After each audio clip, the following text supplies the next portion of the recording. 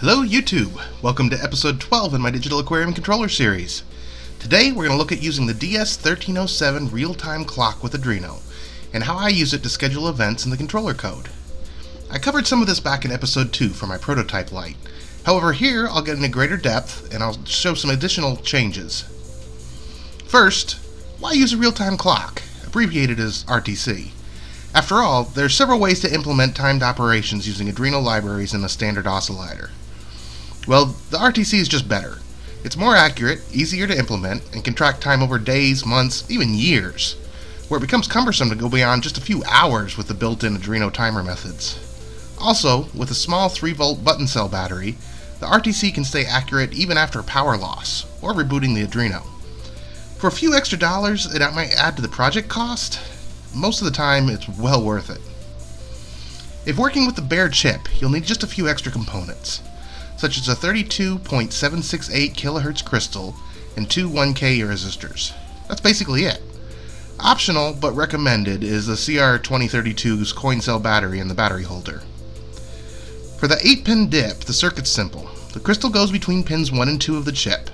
Ground goes to pin 4, 5-volt DC to pin 8, a 1K pull-up resistor goes between pin 6 and the 5-volt DC, and the same for pin 5 and 5 volts. Then, if you have a battery, its positive goes to pin 3 and the negative goes to ground on pin 4. Pin 5 is SDA. It connects to the SDA on the Arduino, which is pin 20 on the Mega. On my Uno, it's just marked SDA, but I've seen others using analog pin 4 and A5 for SCL. Pin 6 is SCL on the chip, pin 21 on the Mega. Alternatively, you can find this tiny I2C RTC module on eBay for just $1 or $2. I'll put a search link in the description. It comes with a nice compact package, about an inch square, with an additional I2C Eeprom and a place to add a DS18B20 temperature sensor. Usually the battery's even included, but if not, the battery holder is for sure. This is the module I'll be using. It connects to the Arduino in the same way. You just have no extra components to worry about.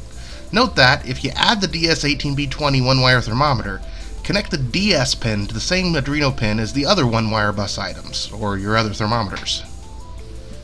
There are several libraries for using the DS1307 and other compatible RTC chips. I'm using the DS1307 New library. I originally found it at DFRobot. There's a link in the description.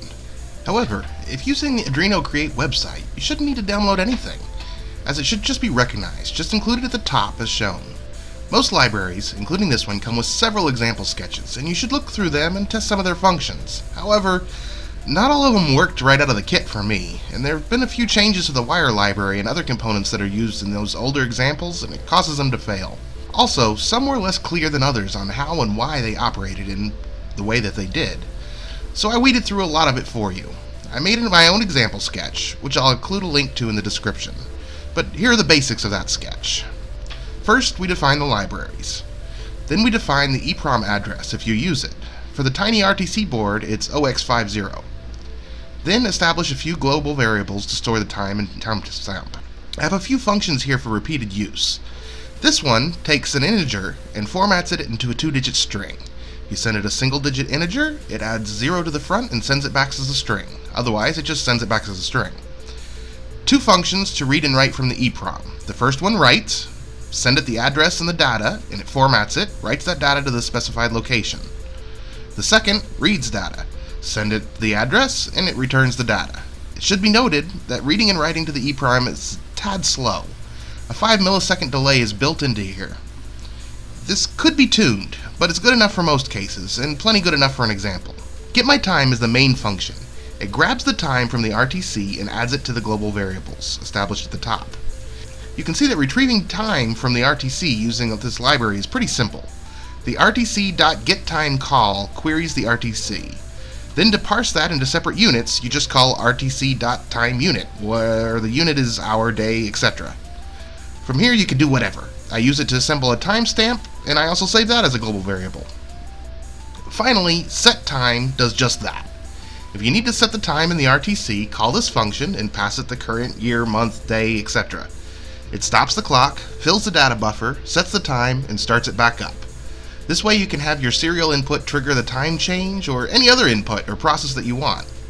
To make all this work, up in the setup block, Start the wire library and the wire begin if you're using the Eeprom. Then we get the current time from the clock, which isn't really necessary here, but I added it anyway. There are some notes and commands to set the square wave pin. The RTC board and the chip have an output that can be blinked with a timed pulse square wave. 1 Hz by default. This can be enabled or disabled and configured here. And that's pretty much all that's needed for setup. If you don't use the square wave or the Eeprom, the RTC actually has no setup parameters. In the loop, we output the time and the second count, read the last counter location from the Eeprom and output that. Then we increment the counter, write that to the Eeprom at the next location, and then read that value back and display it. Finally, we update the time and delay a second before doing it all again. You know, these operations actually should be reversed, but there you go. Hopefully that's clear and you can make use of it. I wrote it so that it could be taken and just dropped into a bigger project, which is exactly what I did. Here's how I use this in my main program. First, in libraries, the wire.h is just for the Eeprom. I don't use it currently, but I might later. So it's added but commented out. The DS1307 new library is all that's needed for I2C communication with the RTC. I use the same 3 variables to track the current time. And the 2-digit string, getMyTime, and setTime are dropped directly in without any changes needed. These are primarily used by the time scheduler function. This function first calls getMyTime to update the variables with the current time. Then it uses the compareTime function to determine if a specified duration's passed. The function is passed 3 values: the unit of time you're comparing, such as seconds, minutes, etc., the sample value that you want to compare, which is generally a variable that gets set in the time scheduler function, and the delta, or the difference that you want to meet or exceed. So for units equals 1, which is seconds, first it checks to see if you want a change of greater than 0. And if the difference between now and the sample is not greater than 0, it returns false, as a second hasn't passed yet.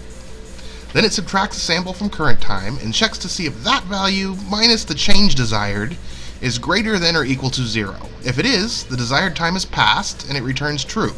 Otherwise, it returns false. Minutes, hours, and days are compared in a similar manner, with some slight alterations to account for the fact that there's only 60 minutes in an hour, so minute 4 may be after minute 59, or that some months have more days than others. It took me a little bit to figure out, may not be perfect, but it works. So back at the time scheduler, it uses the compare time to determine if the set duration's passed. So every new second it returns true and runs all the functions in this block, finishing by setting its comparator to the current second count, which will cause return time to return false until the current second advances beyond what was just recorded. This is repeated each minute, 5 minutes, hourly, daily, etc. Also, the time blocks are nested, so it doesn't bother to check if a new minute's passed unless it's a new second. And it only checks to see if it's a new day at the hour change, which was 24 times a day. In this way, the code can be scheduled to run at any delay duration down to a second. In the other functions, there are checks to see if the current hour is a desired one. So, for example, the lights are supposed to come on at 10 a.m. The light schedule function runs once a minute, and that function checks to see if it's at 10 a.m. or after, using the global variable for the hour and the day that we set with the time scheduler when it calls getMyTime. I covered that in greater detail last episode, so I won't go over it again here. You can go back and watch that if you're interested. That should tell you enough to be dangerous. I'd love to hear any comments or suggestions you have. Drop me a line in the comments, please. And please click like and subscribe to my channel if you like what you see here. Until next time, thanks for watching.